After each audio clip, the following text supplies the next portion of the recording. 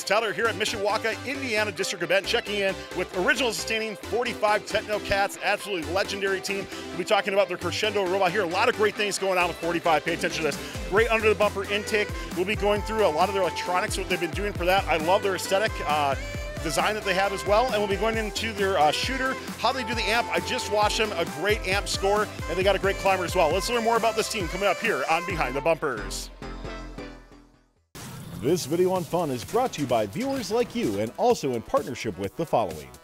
AndyMark is your one-stop shop for all your robotics competition needs. Celebrating 20 years of quality robotics parts and superior service, AndyMark employees have over 200 years of first-team experience. From mechanical and electrical products to tools and hardware, head on over to andymark.com for high-quality and affordable solutions.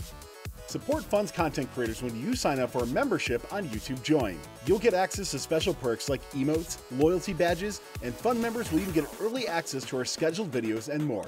100% of this revenue will go back to our correspondents to help recognize their efforts. Click the Join button in any YouTube video to pledge your support.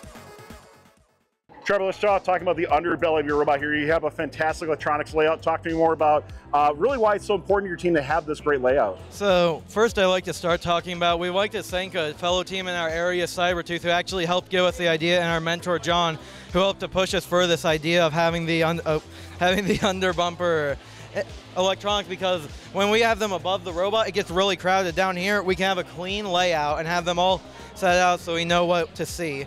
So you can see all like our Spark Maxes next to each other, all the electronics we need, and then they're all right next to our drive motors, so it's easy to get the drive motors to the Spark Maxes.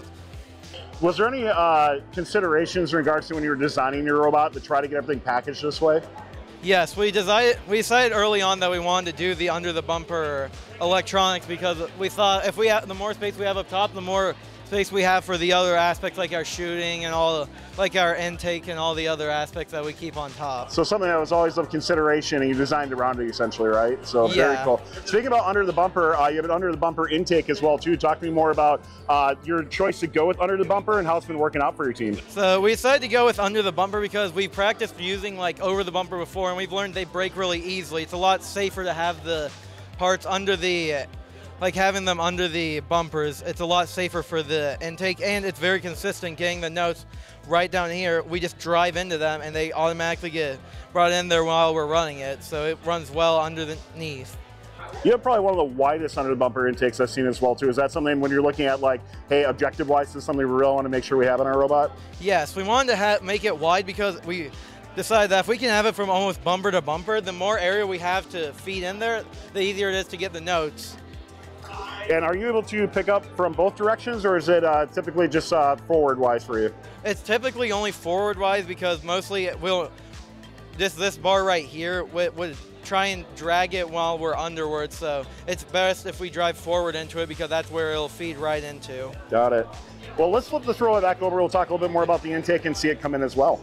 This is the top half of our intake, so from here you can see like the bottom, and we have these belts that connect all of these little bars so that when we feed in a note, it will travel through these bands, and we tested the angle to see what angle we can have. So we tested the angle to get this like sharper angle so that the note will feed through, and then it will get sent right to our shooter.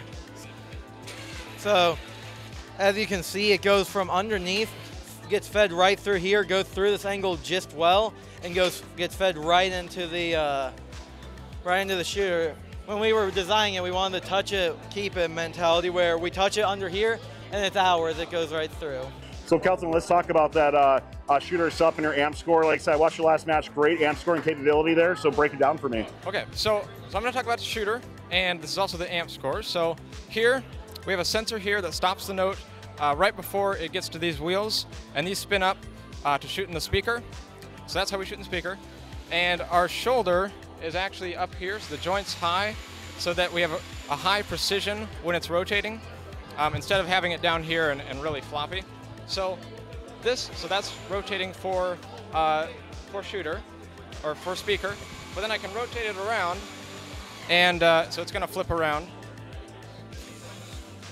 And this is for amp, so we can drive up to amp and then use our feeders that took it from the intake and spit it out like this. And that just shoots it right down into the amp. and then we put it back like that. Key disable. So that's how that works. And we also have a limelight to align that shooter and get the right angles. When you're kind of going this double feature here, what type of testing did you do that made you discover this was going to work out well? Well, it was kind of it was just kind of a realization. Like when we put this joint up here, we realized we're going to have all that length right there that we can just flip around and use to somehow score in the amp. So we knew we wanted this to be precise up here. So then we just flipped it around and realized, oh, that could shoot down there. So that's what we went with for that. Cool, let's start to wrap up on this robot, talk about the climber. Alex is going to cover more about that. Watch the last match. You got all three robots, your lion skin up on the chain was really cool. Talking about what your climbers are and the versatility that it brings. Thank you. We always want to make it big on the end game. So one of our team members actually spent his time during school work to design this special hook that's meant to grab and lock a chain so it can't actually exit. We all see the climber in a box since it's already pretty much a pre-made system. Basically, yeah, it goes up and down, but it does hook, and the chain will stay because of this special little divot, and it will lock this whatever link's hooked on place. Are you able to hang from just one of these, or do you have to do two every time? Well, we can hang from one pretty confidently. Well, is that something you think you're going to use in game strategy as well too? We try to aim for two, but I think we can push it. We could try to do three, but it's all up to the game odds. Yeah, definitely. Well, 45, thank you so much for taking time. Tell us more about your Team Your Robot, a phenomenal machine that you have. We can't wait to see how you do here at this district event, and good luck through the rest of the season. Thanks a lot, guys. Thank you. This video on fun is brought to you by viewers like you and also in partnership with the following.